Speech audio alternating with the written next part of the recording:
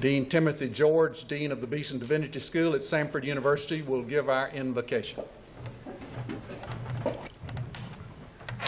Let us pray.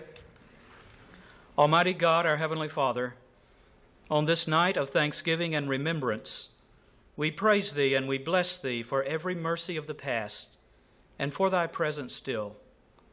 Be Thou yet our guide and our one sure hope forever.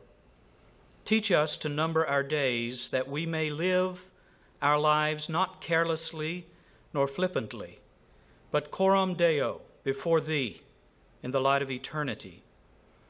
On this night, we thank Thee for the life and witness of our friend Gerow Hodges, for his courage, his faith in Thee, and for the stewardship of a life invested in the things that matter most. As we seek to honor him, may we also honor You. And for others not here tonight but known to Thee, we remember and bless their memory in Thy presence. Even as we thank Thee for the bounty of food that nourishes and sustains us for journeys yet incomplete. O Holy Spirit, come into our hearts and grant us charity with fear.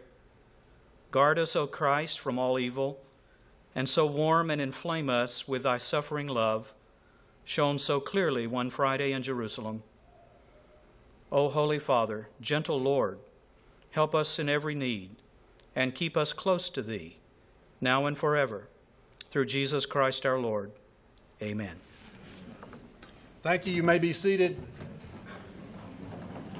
About 5 years ago, I began to work on Gerow to let me borrow some of his documents and read some of his division history.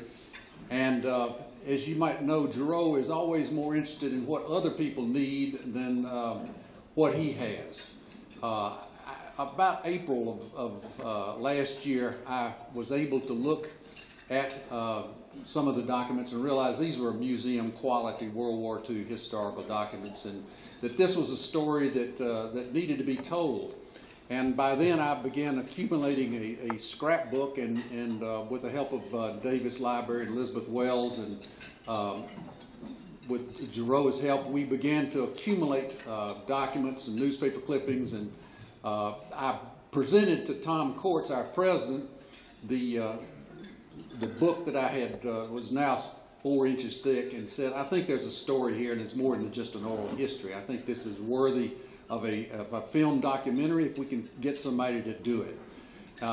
Tom looked it over, and he agreed, and then he began to make inquiry of someone who could produce a documentary. We were referred to T.N. Mohan of Huntsville, Alabama, who has produced some award-winning documentaries.